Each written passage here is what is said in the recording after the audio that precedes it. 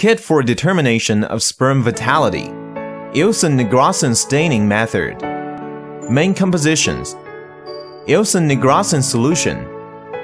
Applicable instruments. General optical microscope or phase contrast microscope, 37 degrees Celsius constant temperature water bath, 2 to 8 degrees Celsius pharmaceutical refrigerator. Add 10 microliters of fresh semen to 1 empty Eppendorf tube.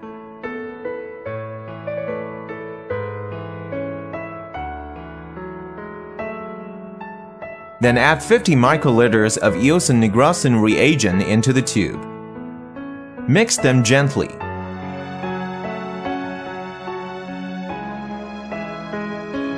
Place it at room temperature for 30 seconds. Take 5 microliters of dye solution semen mixture to the thick smear at the edge of glass slide.